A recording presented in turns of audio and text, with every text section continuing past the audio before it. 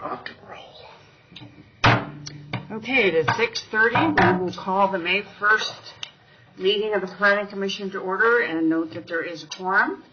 Our first item of business is to approve the minutes from March 6th, copy of which was not in your packet, but we were to look at them online, as I recall. So if anybody has any corrections or comments about the March 6th minutes. I move approval of the March 6th minutes. Do you have a second for the approval of the minutes? It was about the solar. No, I'll second. Okay, we have a second. All those in favor of approving the March 6th minutes? Aye. Anybody opposed? Motion carries. Okay, are there any announcements? Mrs. Yepes? I don't believe we have any announcements this time. Okay. Then we will move to the first item of business. Item number 1 is case number P17-022, Copperleaf number 16, the Starbucks Coffee Company final development plan. And representing the county is Kathleen Hammer. Hi. Good evening, Chair Reek and Commissioners. I am here to present case P17-022, Copperleaf 16 Starbucks Coffee Company Final Development Plan. I want to start by saying that the applicant did notice this piece of property and that notice was sent by mail to residents within 300 feet of the vicinity of the parcel and sent to HOAs within 200 feet of the parcel. And signage was posted 15 days prior to the scheduled hearing tonight. So the Planning Commission does have jurisdiction to make recommendation to the City Council. Board of County Commissioners, pardon me. The location of this site is located southeast of the intersection of East Quincy Avenue and South Piccadilly Street.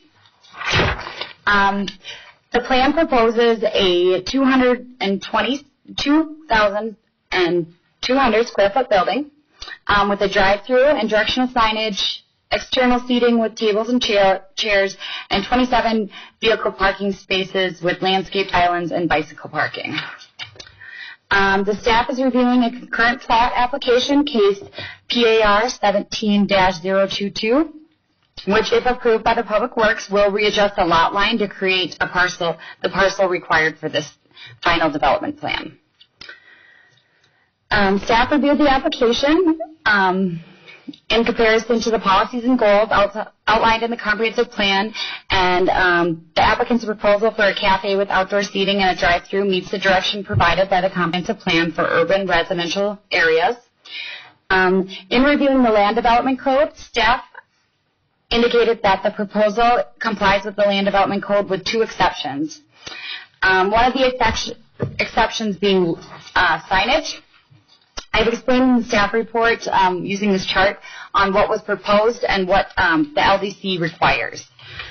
The proposed signage plan complies with the permitted overall square footage for the building and the site, however, exceeds the number of signs permitted by the code. The sign proposes 6 top-of-building signs on 4 elevations, and I would let it be known that each elevation does not exceed the permitted maximum square foot. However, the plan is proposing signage that allows the logo and letter height of the LDC. Staff does not support the proposed exception to the LDC to allow top of building sides on the south elevation. That's what's directly facing residential. Due to the traffic speeds along Quincy, staff supports an increased letter height and logo height. If the applicant removes the 2 proposed top of building signs on the southwest elevation, staff would be more inclined to support a fascia sign that is not located at the top of the building on that south side, if it's maybe more where the windows are placed, something that isn't so visible from residents across the street. Moving on from the signs, I can answer any more questions in depth if you have any. The other deviation from the code was in regard to lighting. So the code allows points 3 foot candles for commercial properties. And staff acknowledges that the site is included in the proposed smaller commercial center and greater foot candles could be warranted. Since writing the staff report, the applicant has revised the lighting plan in front of you today. They're showing lighting on that south lot line and then further than the south lot line on the center, where the center of the street is proposed, indicating that the light's not going to flow to where those residential lot lines are. There's adequate right-of-way where the light will not reach those residential areas. So that lighting plan in front of you today is something that staff can support. In your packet are some referral comments if you have any questions of those. And staff has visited the site and reviewed the plans and supporting documentation. And based on the review of the policies and goals, has a number of findings. Let it be known that the third finding is likely going to change because the lighting, a new lighting was proposed. Considering the findings and other information provided herein, staff recommends approval of the case number P17-022, Copperleaf number 16, Starbucks Coffee Company, FDP, subject to the 5 following conditions in your packet. Let it be known that the staff is requesting that the signage comply strictly with the LDC. So that might be an item of discussion because what they are proposing does not. And condition number 4 still stands true with the revised lighting plan. The revised lighting plan meets that condition, so that condition can stay or be removed. The applicant has a representative here, John from Sterling Designs. He is here to answer any of your questions that you may have. And I can introduce him. I don't believe he has any specific presentation. Did you want to? Are there any questions for Kathleen before she gets on? Okay, we'll direct our questions to the applicant. Sounds good.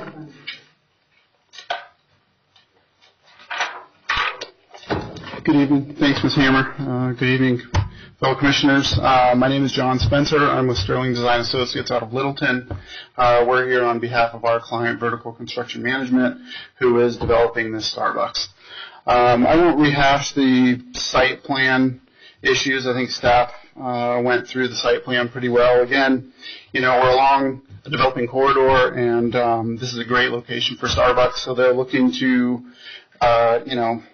improve that commercial center. And so I think to staff's point, with regards to the signage, you guys all have a copy of signage. I did bring some that you guys could look at.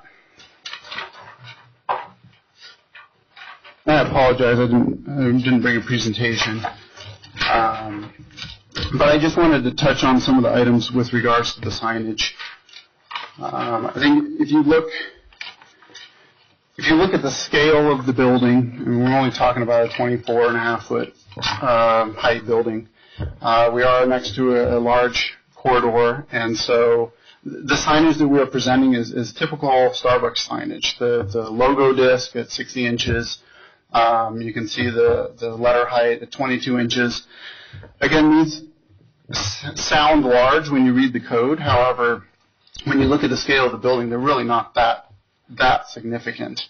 The residential property on the south side, which is the main question, is quite a ways away. So it's not like we're right up against residential. There's a parking lot, there's a drive with street trees, landscaping, and the like in between there. So there's quite a bit of area and landscaping that will eventually screen that. The other item I wanted to touch on was with regards to the quantity of the signage. There are signs that are on there that show basically an arrow and a drive-through. That, in our interpretation, was considered more directional signage to alert people that are driving on the roadways or the internal drives of the center that, hey, there's a drive-through over here.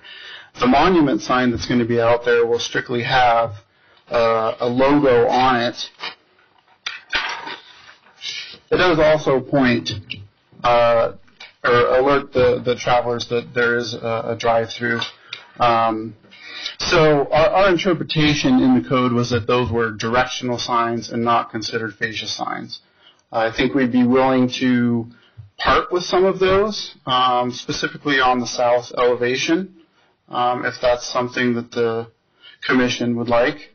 And we could also consider lowering those letter signs a little bit lower, close to the awnings.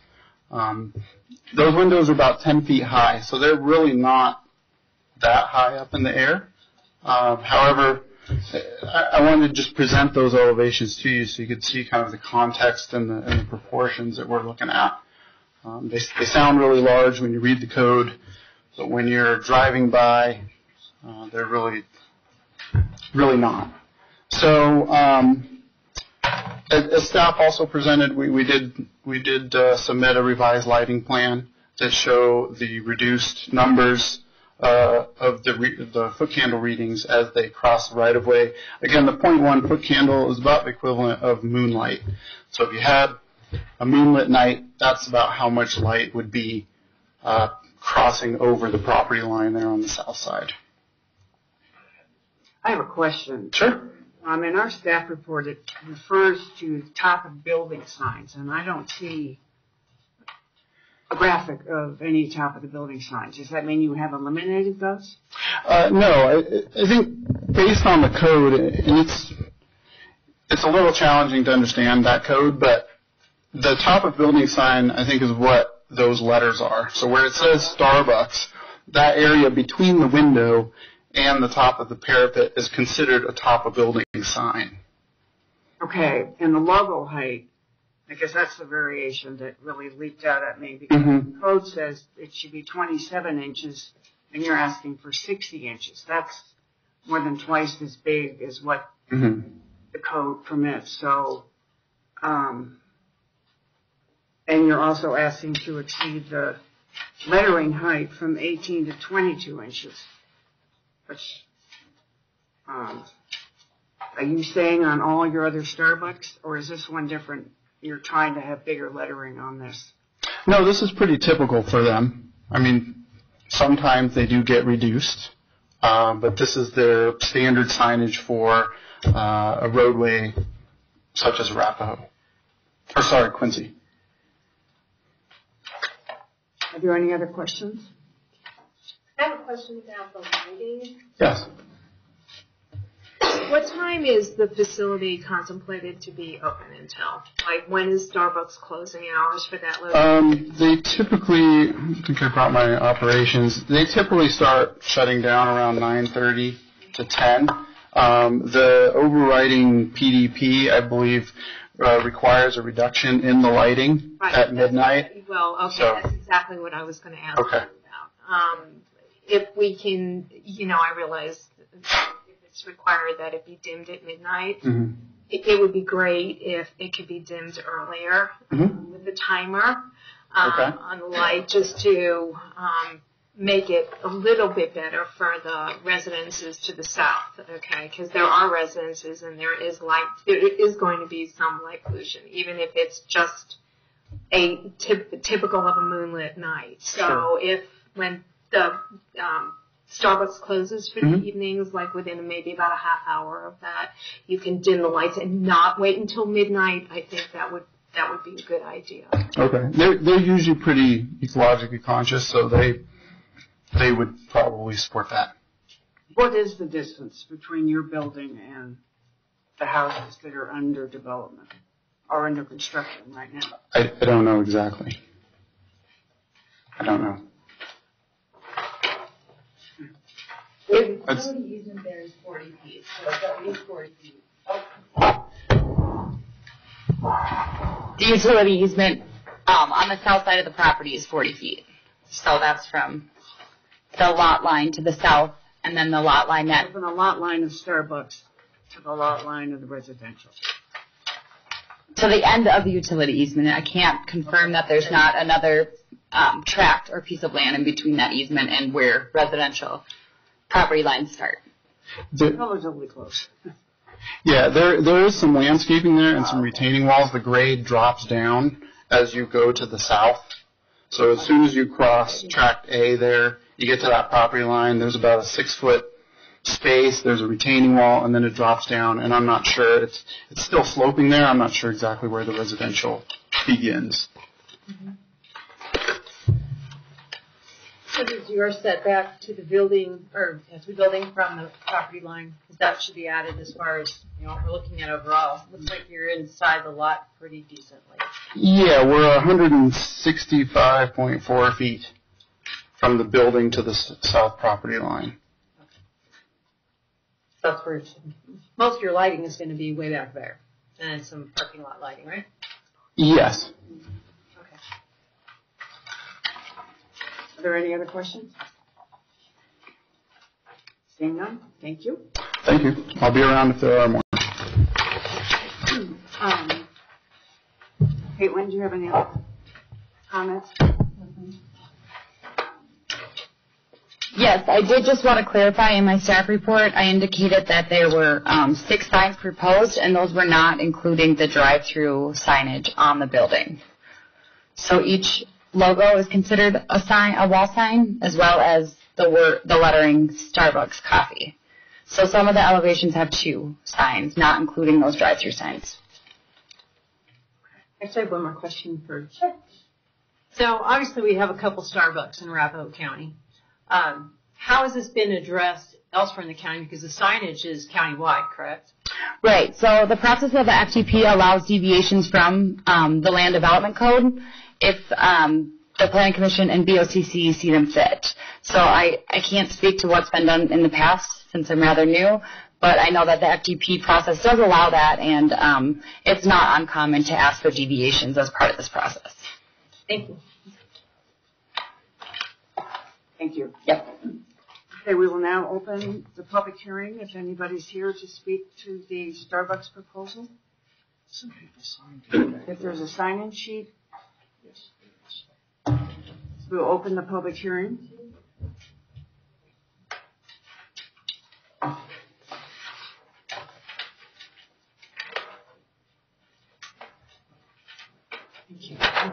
Okay, we have 2 names.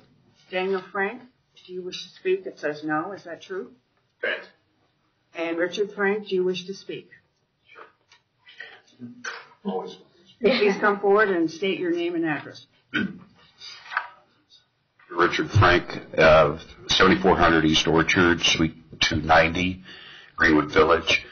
And I'm the developer at Copperleaf for the past, 12, 15 years. And we're really excited to have Starbucks. I know there's some new members in Planning Commission here, but I remember many times coming to Planning Commission, you probably remember asking us when we're going to have retail, when we're going to have a Starbucks. And the neighbors in Copperleaf are very excited. I had a meeting with Cherry Creek Schools at Mountain Vista Elementary the other day, and they were very excited about it for the teachers and so forth. So the other thing I would mention to you is your sign code is about 15, 16 years old and really needs updating. And I'd hate to lose a Starbucks. I don't know that we would or not, but I'd hate to lose them over the signage issue. The signs that they are proposing are pretty much standard around the city. They just don't happen to meet, I guess, 100% of your code. So ask for your approval. Thank you. Thank you. Any questions of me? No. Any other questions? Thank you. Thank you. Does anybody else wish to speak to the Starbucks? I have one more question for the Sterling representative, if you would. Is that logo lit at night? It is. It's internally lit. It basically glows. Yeah, I thought It's it might. the green disc. I couldn't remember exactly because I Yeah. was next door to a Starbucks. But I was thinking there was some backlighting to Yeah, logos. It's basically got an array of LED behind it. Right. So it doesn't really project light, Right, but it highlights it's a hollow Okay. hollow disc. Okay, great. Thank you so much. You're welcome. Nobody else wishes to speak to the public, so we will close the public hearing and bring it back to the Planning Commission. So, Mr. Chaffin? thank you. So we just heard that our sign code is 15 years out of date. Is that true? At least. Since we're on our next topic tonight is the proposed sign code amendment. So we're doing these out of order. So according to the regulations, Jason Reynolds was planning, the code was adopted in 2001 and readopted in 2010, though there were not substantive changes to the sign code when it was readopted in 2010. So it's certainly close to 15, 18 years old. Okay, so this sign code amendment is only for the Supreme Court case. It does not change any of the signs on the building. That is correct. It only addresses content neutrality. It doesn't address dimensional standards like how big signs can be. Okay. And then I'm sort of struck by this issue of having Starbucks all over Arapahoe County, and we can't say whether this is in line with those ones that have already been approved or not. Right, certainly, Commissioner. Just looking at the map online here, I'm not identifying any Starbucks that are actually in unincorporated areas. So it's hard to say. A lot of them are in Greenwood Village or Centennial. However, I'm not seeing any in the E470 area that are in unincorporated, and I can also search in the 4 square mile area. Parker Road and I live. Yeah. Actually, I have a question for Jason also. So, Jason, how often do we get requests for variances against the sign code? In this area, the most recent one I recall is the McDonald's that's located north of Quincy Avenue. They did receive some relief from sign regulations, though the specific relief I can't recall without looking up the case. But the Planning Commission recommended and the Board of County Commissioners did approve some modifications to the sign code. Thank you. And Jason, if you remember, I don't know if you do or not, so if I'm testing your memory too much, just let me know. Was that McDonald's adjacent to residential property? No, that was sort of at the southern end of there's a 7-Eleven just north across the street, and then there's an entire commercial center and the Walmart neighborhood center between that McDonald's and the residential. Thank you very much. Any other questions for staff? Any other comments about Starbucks?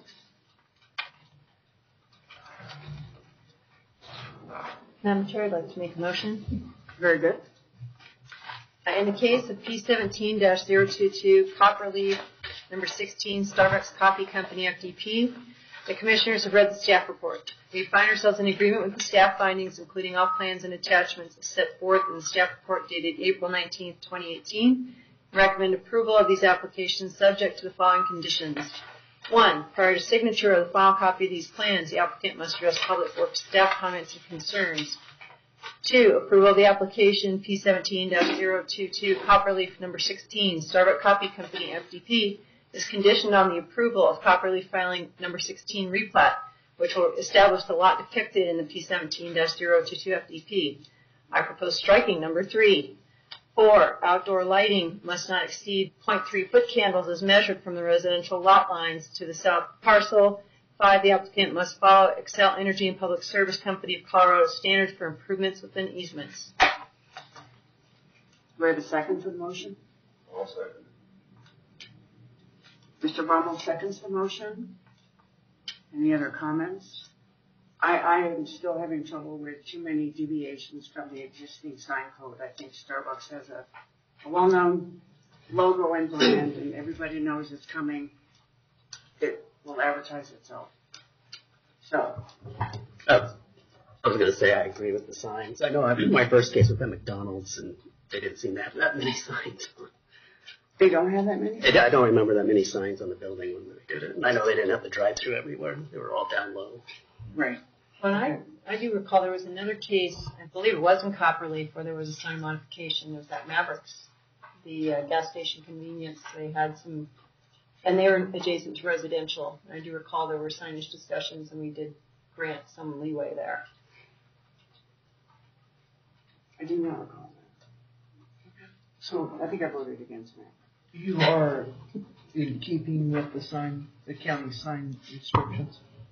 Yeah, I guess I would like to see that reduced or keeping that. Okay. Okay, we have had a second for the motion. So we need to vote on the motion as presented. All those in favor of the motion? Aye. All those opposed? Aye. 3 opposed. 4 opposed. So Commissioner Woolman, Commissioner Kaplan, Commissioner Rick, and Commissioner Stahl opposed. Correct.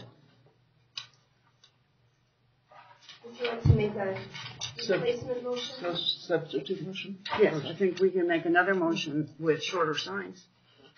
In the case of P17-022 Copperleaf number 16 Starbucks Coffee Company FDP, the commissioners have read the staff report. We find ourselves in agreement with the staff findings, including all plans and attachments as set forth in the staff report dated April 19, 2018, and recommend approval of these applications subject to the 5 conditions listed in the staff report. Second that motion, Madam Chair. Okay, we have a second for the motion. All those in favor of the second motion? Aye. 4 people in favor, and all those opposed? They've already voted. Okay. We carry. 4 people were approved. So is it the reverse vote? Yeah. No, actually, it's all No, voted it in was all- favor. Yeah, motion passed 7-0. Yeah. Oh, it's unanimous. Yes.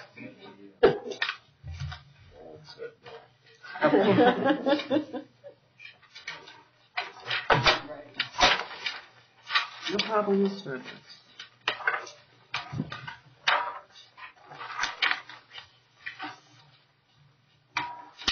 Okay, I guess that is the end of the Starbucks proposal.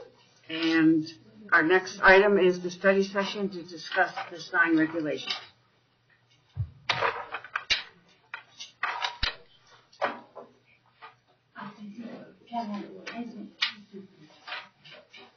So Jason and Kathleen from the county will go over the sign proposal. Good evening. Tonight before you is a study session in regards to the sign regulation section 12-300 of the Arapahoe County Land Development Code to comply with the Supreme Court's decision in the Reed versus Town of Gilbert. The decision in that court case was determined that sign regulations cannot restrict signage based on the content of the sign. As we spoke about earlier, and just to reiterate, the changes proposed in front of you tonight are not restricting any dimensional standards such as setbacks, height, or size limitations. They're just taking out the content, or making the sign more content neutral. Your staff report indicates an example of a content-based sign regulation. And it's, for example, like a for sale sign. The code, as it is today, calls out for sale signs and how long they're, or garage sale signs, and they're permitted to be this size, this height, up for this length of time. The changes we're proposing tonight are more so eliminating what type of sign and calling those signs temporary signs. So whether it be a for sale, whether it's a for sale or come to my birthday party, those signs are all regulated the same. What is temporary? I actually received this question a little bit before the meeting, and in a residential district, it's 90 consecutive days in a calendar year. That's on page 4 of the proposed code, which could... it depends on how long the house is on the market, or how long somebody wants to leave up their political sign after the election. Or every time we discuss the sign code, I bring this up. I want a ban on all political signs. I second that. I think you have a lot of sympathy there, except for anyone with the Supreme Court. Beside the road should not be voted. I don't suppose we can put that in. It's a little bit of a violation of First Amendment. Yeah, property. Could be a little bit. Yeah. Your HOA will control how long those signs stay up. Now, one.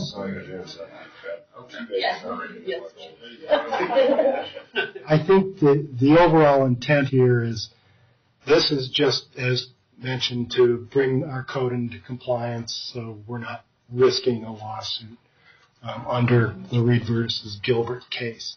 However, I think the long-term plan is to revisit the sign code, do more substantive modifications to update it on some of those details that we heard about tonight and otherwise.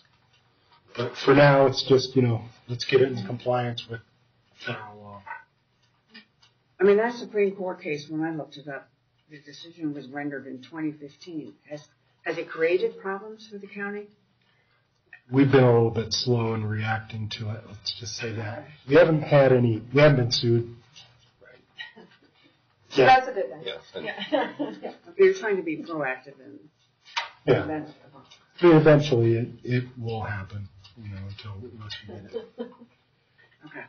Can someone apply for, you use the example of the house doesn't sell within 90 days. Can someone apply for an extension for an additional 90 days? Has anyone ever done that? Or do they just need to take it down for a day? Yeah, and then put it back up, which we've seen that done. Yes. The code does say any temporary sign erected for a period not to exceed 90 consecutive days in a year. Take it down for a day and then put it back up, yeah. And that accommodates someone who's having a really hard time selling their house, for example. It hasn't been happening in this market much. Yeah. We get a lot of them at times.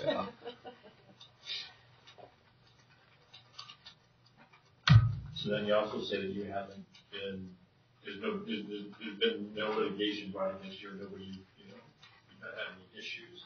Is it because the county's fairly lenient? Well, part of it is we've been circumspect about what we enforced since the case came out.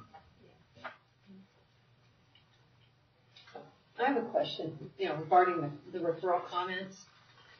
So I'm not sure that, at this point you're trying to incorporate any of that feedback since it's not specific to, complying with court case. But I had a question regarding IREA's recommendation about not installing within utility easements, because that could wipe out half of someone's front yard. So I was curious as to whether or not that was something that's in the sign code, or if it applies to permanent signs versus temporary. That would ban pretty much any yard sign from being in most of your yard, unless you're on a very large property. Right. Generally, easements prohibit permanent structures from being in them. If it were, the for sale sign, and Excel just happened to be doing work along the street frontage, it could easily be relocated in that situation. And generally, when issuing sign permits, we're looking for easements and things that they should not be located in if they're a permanent structure.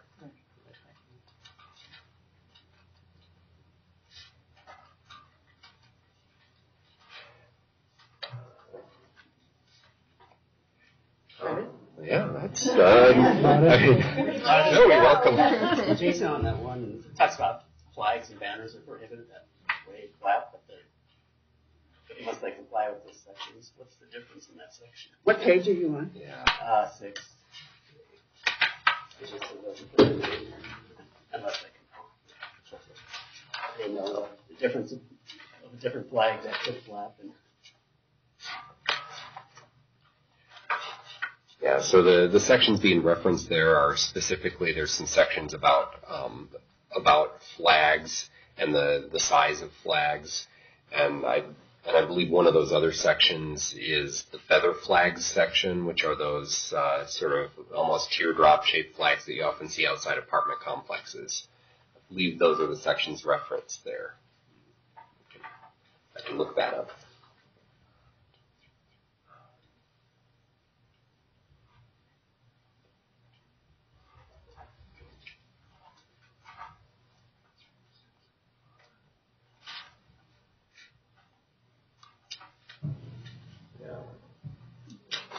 So one section being referenced is a banner, 12-306.05 just references banners. So it's saying that things that FLAP would have to comply with that section as well.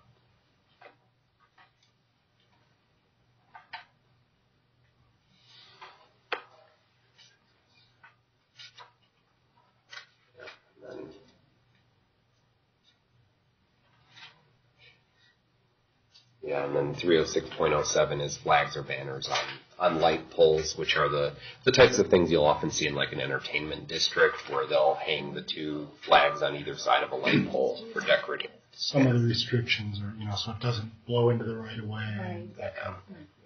Right. Yeah, that came up in Inverness because they wanted to put the signs in the median, and I think we turned it down because it was going to be a traffic hazard. Yeah, maybe I just remember we had discussion about it. Yeah, and the Inverness, they have what's called a planned sign program, which is largely being imported into this code as it exists today. And they did have an element that was in the medians, and actually if you drive Dry Creek in the Centennial right-of-way, it's being installed or has been installed. It has been installed, at least in part, yeah. It's pretty weird looking, but it's just my personal opinion. Okay. So is there anything else that's being proposed as a change that you view as definitively different, or is this pretty standard? Well, it carries over the dimensional standards from our current code. It's just really trying to strip out all of the references to content within a sign. And it does result in some sections of the code that if you read them, it sounds like, what exactly are we dancing around here? What are we talking about? But it's really because we're trying to strip out the content that some of the definitions get a little longer. There's things like, flags, if they're government flags or nation or something, political signs versus real estate signs versus just yard signs. So we landed on just yard signs, basically. And there could be another Supreme Court decision that totally undoes this, and we'll be back where it was. Yeah, it's right over the horizon. Okay. That's helpful. So it's really the content that is directing that. Any other questions? Anything else you should know? So when were you thinking of studying the entire sign code in terms of what sections may need updating? I would love to get on that this year. It's something that we have needed to update, and some members of Planning Commission may remember an AT&T sign request on I-25. Where someone had to change a final development plan to allow, a fairly, what appears in context of the building to be a fairly reasonably sized sign. And it was approved, but it had to go through a final development plan process. Whereas if we were following Centennial sign code, for example, and setting aside the IKEA sign, but the more standard Centennial signs, it could have been approved just by getting a sign permit. So there's examples where our code may be overly restrictive in some situations. For example, along I-25, our sign code it just says if you're close to the right-of-way, you have to have a really tiny sign, which is probably not appropriate for that corridor. Now, on the other hand, we don't want necessarily an IKEA sign on every site or that old Quest sign from outer space. Yes. So, but yeah, I would love to get that, at least a study session in front of you this year to start talking about changes to the sign code for dimensional standards. How does our sign code in Arapahoe County compare, like you mentioned, Centennial, to kind of surrounding jurisdictions? Without having done all of the research on dimensional standards, Centennial is more generous. I'll just say that. The sign code I worked with previously, I worked for the town of Castle Rock, in some ways was more generous and in other ways was less. For example, Castle Rock allowed a certain amount of square footage of signage per building frontage. You could cover 30% of every wall with signage, but you also had a limitation on total square footage based on your lot frontage. So, for example, you wouldn't be able to actually cover 30% of all the walls. I will say that sign codes are unique to every jurisdiction, and it tends to be, difficult for sign companies too, because every jurisdiction has completely different standards. I mean, you think of, the signs in downtown Breckenridge; those are very, very, precisely regulated, but that's not necessarily the direction we would go for a different community. Well, I can certainly understand when you're in a commercial corridor, your standards would be different, which is what you were referring to. But, my concern, as you can see, was brought out this evening, is I'm really protective of communities that abut smaller kinds of strip developments, so they don't experience sign pollution or the light pollution that accompanies the signs, because that does happen. And, and we're talking especially about a fairly small strip center that shouldn't be disruptive to the new, I don't know whether they're single family homes or multifamily paired that are developed there. It's like, tone down the lights and your big LED like emblem on the side of it, that really doesn't need to be facing Shouldn't the be homeowners. Yeah. You think you'd want it on Quincy or Piccadilly? Yep.